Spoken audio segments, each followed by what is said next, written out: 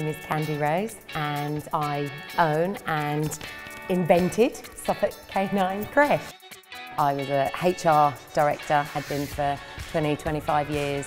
We were in the middle of the recession. I had spent a year making people redundant. Daycare in America had really taken off, and my husband said, for goodness sake, just do your dream, because you'll never know if you don't do it.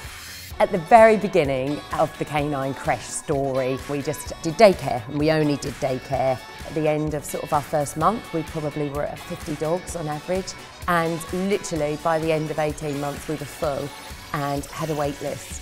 Now in this facility, we have a hotel overnight section, we have the grooming, fluff the ruff salon, we have the swimming pool, and we also have our training academy.